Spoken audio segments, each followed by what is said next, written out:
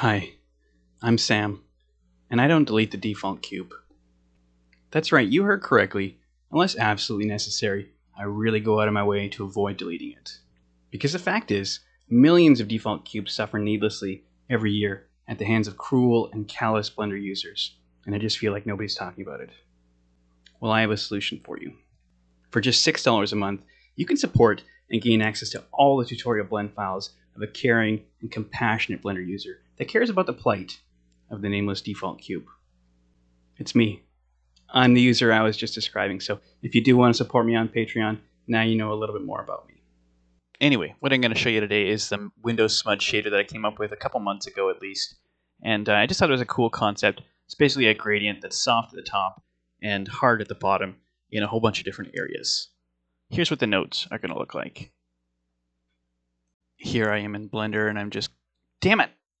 Here I am in a fresh Blender file and I'm just going to hide the default cube. There you go, little buddy. I'm going to hit Shift A and bring in a plane. And I'm going to rotate it on the x-axis by 90 degrees by hitting R, X, and 90, and then hitting Enter. And then I'm going to hit G and then hit Z, so it's moving along the Z-axis. I'm going to hold down Control while I do it, so it just snaps to the grid there. I'm just going to put it at the top of the grid. And if we look at it head-on with 1 on the number pad, we're just kind of like looking through the window here. I'm going to change it to the Cycles render engine. And if you have access to a GPU compute, it might go faster. It goes faster for me. And I'm going to lower the max samples here, just divide it by 8, maybe a bit more, divide it by 4 to 128. It starts off so high at like 4096, and it just takes so long to render. So usually I change that when I start a new file. I'm going to change the top right to the 3D viewport, make it a little larger.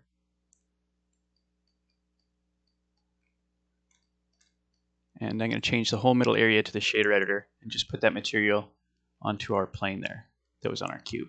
So we have the principled shader, and that's it really. While hovering over your 3D viewport, hold down Z and move your mouse up just to go into rendered mode. And we're going to just start by putting the transmission to 1.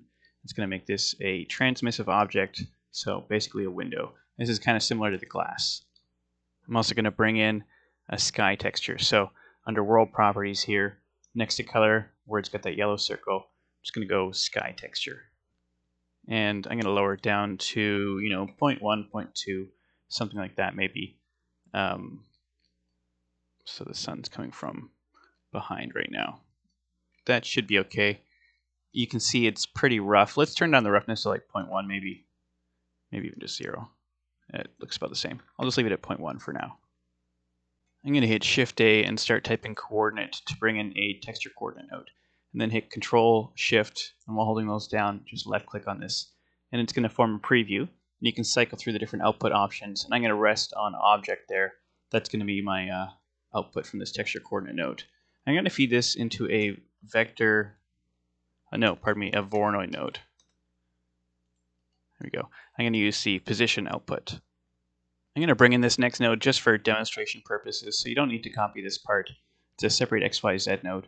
It's just to demonstrate what the position output of this Voronoi texture is doing. So if you look at the X values, we can see, negative here, and then 0, and then positive. So basically just, left to right, like the X-axis. Same with the Y, top to bottom. Actually, you know what? This rotation isn't applied here properly. Yeah. So I'm just going to hit Control A and go rotation there. So let's start again. So X is just the X-axis. Y is the Y-axis. If it was rotated like this here, we would see the same thing.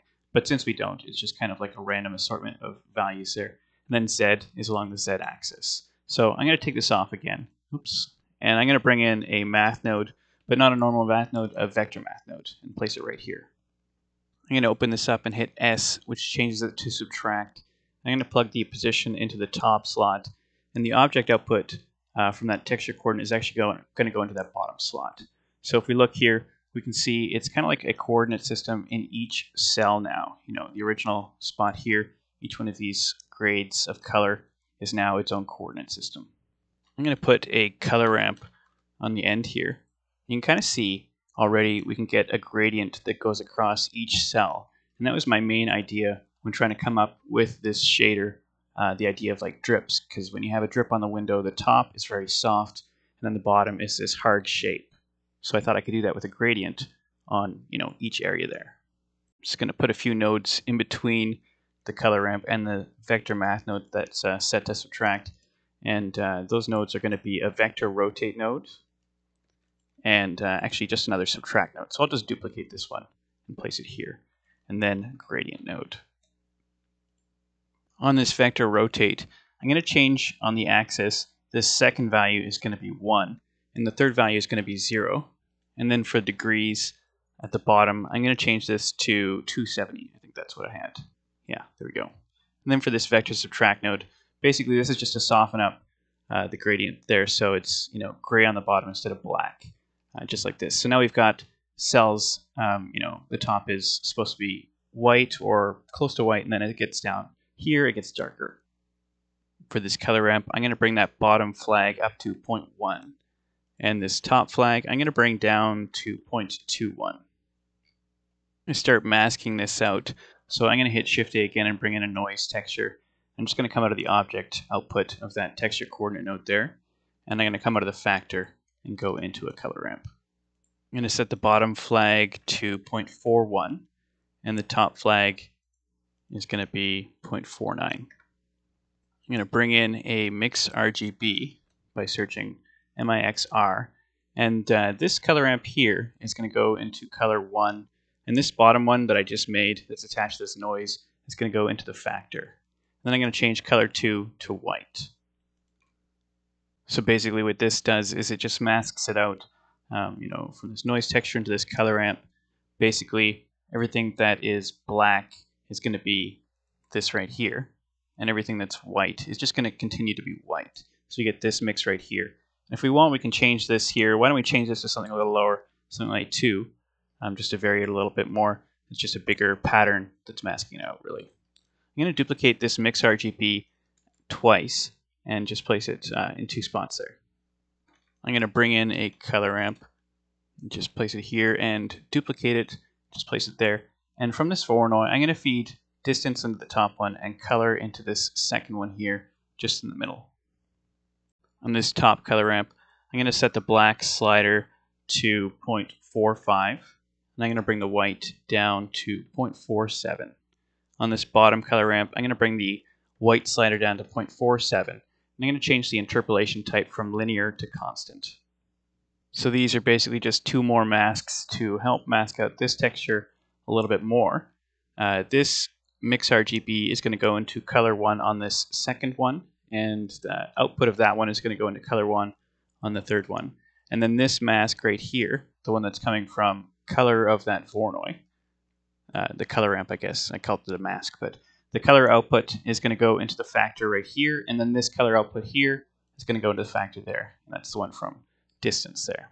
So let's look at that output here just along the way, basically masking that a little bit more and then a little bit more until we're left with these right here, where it's basically this soft texture at the top of all these textures, and then as it gets further down, it's harsher. So one last thing I can do is maybe make a noise variation there at the bottom, and to do that, I'm just going to move this back a little bit, make an incision right here by holding down Shift and right-clicking and dragging, and bringing in a noise texture and a mix RGB. And I'll connect the object output into color 2 of that mix RGB. And let's set the factor something higher, something like 0.9. Yeah, looks good. So we've got this output on that final mix RGB. I'm going to feed that into the base color and just look at this principled BSDF. So it's already something there, it's the color influence. The last thing I'm going to do is get another output going and feed it into a color ramp, just like this here. And this bottom slider, I'm going to change this to, actually I'm just going to flip it. So I grab this here and just flip it. And then let's feed this into the roughness. Move that back a bit. Okay, there we go. Not grabbing what I want to. There we go. So feed this into the roughness, and let's take a look at that. Yeah, that's looking good. Why don't we try an HDRI as well? Go to the world properties here, and instead of sky texture, I'm going to change it to environment texture. Then I'm going to hit open, and go to where I've got some HDRIs. I've got some free ones from hdrihaven.com. Check it out. A lot of free stuff there. So let's do maybe Cape Hill 1K. And I've got it set to 0.2 for the strength, so I'm going to change it back to 1, so it's a bit more normal there. Another option too is to just unplug it from that base color, and now you got a bit more subtle effect. It's up to you how you want to do it, if you want to add color in there as well, or just have the roughness kind of shining through. For a scale value, you could either change all of these values independently, the noise, Voronoi, this noise, all those scales, and maybe the mix factor as well. Or you could just maybe make another incision here and just go another vector math node and just set this to scale. I think this should work. Yeah, it works okay. Maybe that's not what you want to do, but it's an easy way to set something up anyways, just to help you scale the whole texture at once. Here's a quick window frame that I modeled, and I just put the glass texture on there. And I'm going to change a few things just to set it up how I had it from my original run through there. So I'm just going to change this scale back to 1 for now. And for the noise texture, I'm going to change this to 50. And the mix is going to be 0.95. And then this Voronoi texture, I'm going to change this to 30. And this noise texture down here, I'm going to change this to 10. So yeah, this is a little closer to how I had it originally. Maybe I'll change this factor here to something like 9.8. Yeah, that looks a bit better. You can see it's more realistic for the size of window. But changing up the scale either on this scale texture here, or the vector math node rather, or all these individual texture nodes here, either method would work fine.